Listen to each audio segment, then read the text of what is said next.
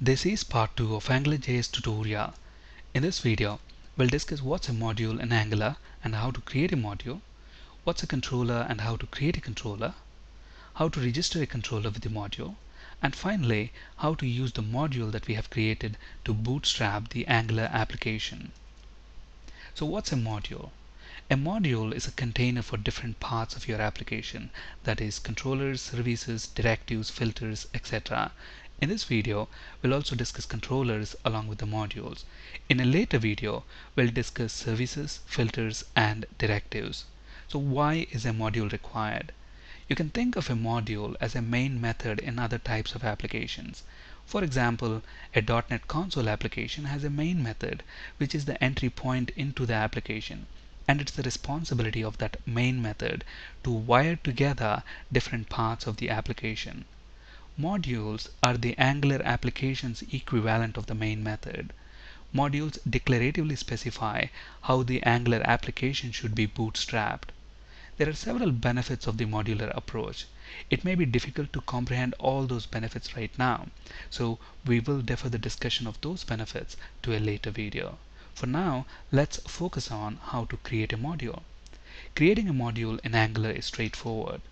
Use the Angular object's module method to create a module. The Angular object itself is provided by the Angular framework. Notice the module method that this Angular object is providing has got two parameters at the moment. The first parameter specifies the name for the module that we are creating, and the second parameter specifies the dependencies for this module. A module can depend on other modules. We will discuss an example of module dependencies in a later video. Right now, the module that we are creating here is not dependent on any external modules. So I am passing an empty array as the value for the second parameter. So this is how we create a module. What's a controller? In Angular, a controller is a JavaScript constructor function. The job of the controller is to build a model for the view to display. Model is nothing but the data. In a real-world application, the controller may call into a web service which retrieves data from the database. So how to create a controller in Angular? Simple. Create a JavaScript constructor function. So notice here, we are creating an anonymous function and we are assigning that to a variable. So this is an example of a controller function. And if you look at this controller, notice we are passing a parameter called $scope.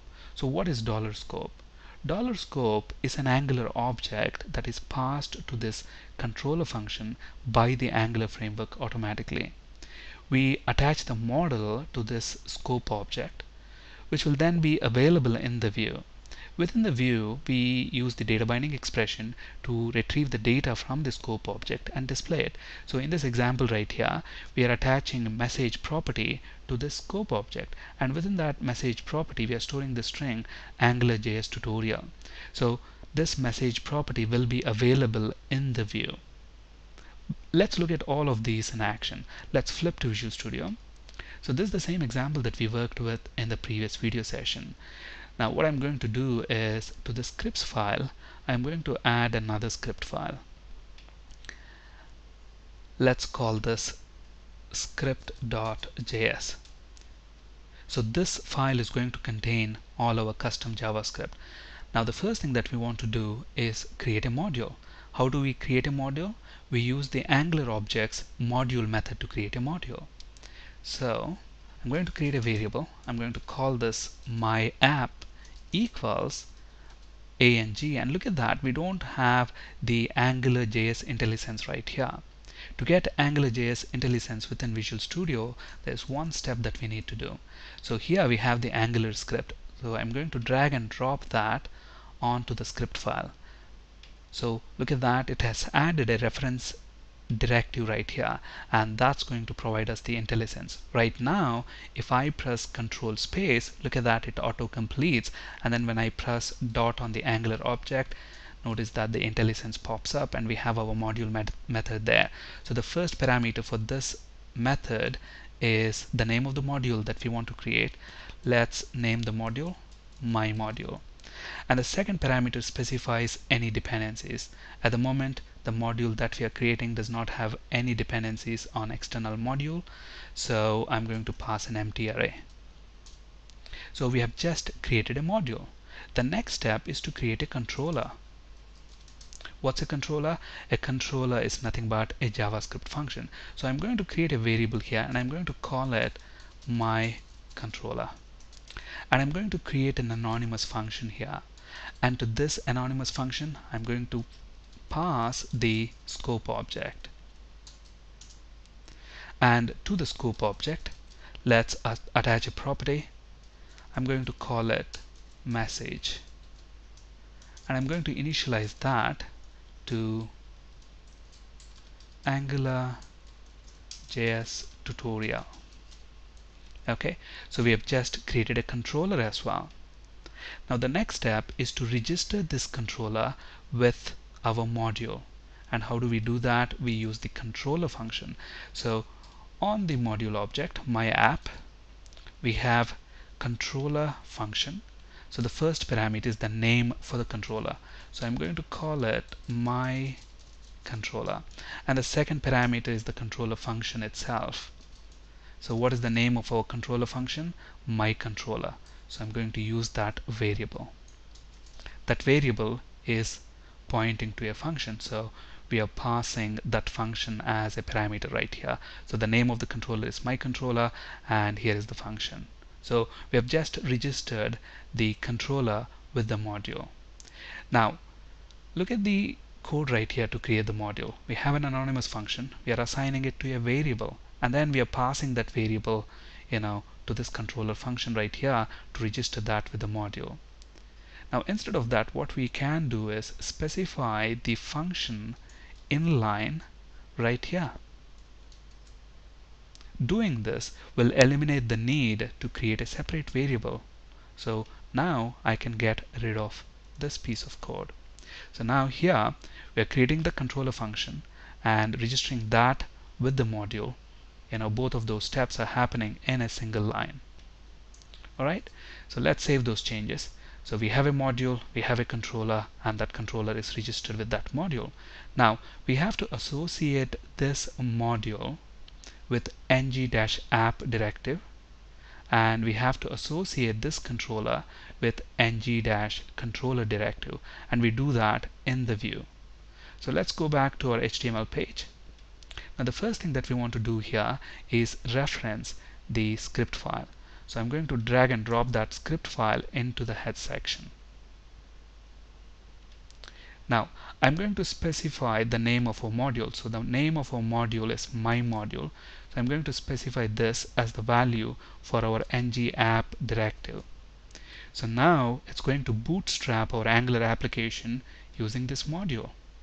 And within that module, we have already registered our controller function. And the name of our controller is my controller. Now what I want to do is look at what this controller is doing. It's attaching this message property to the scope object, and within that message property we have this value AngularJS tutorial. So we want to display that maybe within this div element. Okay, so what I'm going to do here is ng-controller, and I'm going to specify the name of our controller. So the name of our controller is my controller. Okay, so what is this going to do? This is going to invoke that controller, and the controller is attaching this message property with this value, and that's doing it to the scope object, and that scope object is provided by the framework within the view. So within this binding expression, now I can use the message property.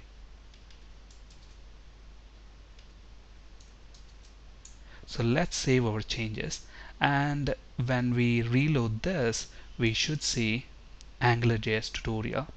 And look at where we have specified the ng-controller directive. It's on this div right now. So what do you think is going to happen if I include the same binding expression within this div? Now this ng-controller directive is responsible only for this div. Outside of this div, this message property from the context object is not available. So let's save these changes, and when we reload this, look at this, it doesn't display anything there. Okay, and that's because the message property is not available. Now let's see what's going to happen when I move this ng-controller directive to the body section. Let's save our changes. So now the controller will be available within the body section and to any of the children within that body section.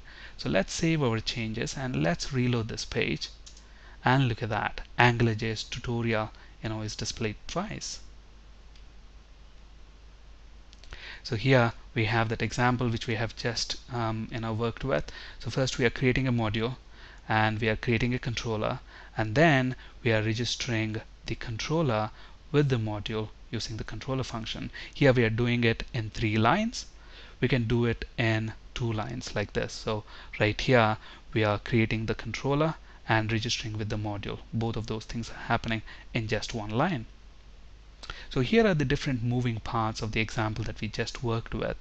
So we have our module, we have our controller here, and that controller is registered with the module. And then we associated the module with the app using ng-app attribute. So the module name is specified as the value for that directive. And then the controller is associated using ng-controller directive. And then we are using the data binding expression. So to the context object, to the scope object, we are attaching the message property. The message property has got this value, and using this binding expression, we are reading the value of that message property from the scope object. So when we view that page in the browser, we should see the value we have in the message property of the scope object. Thank you for listening and have a great day.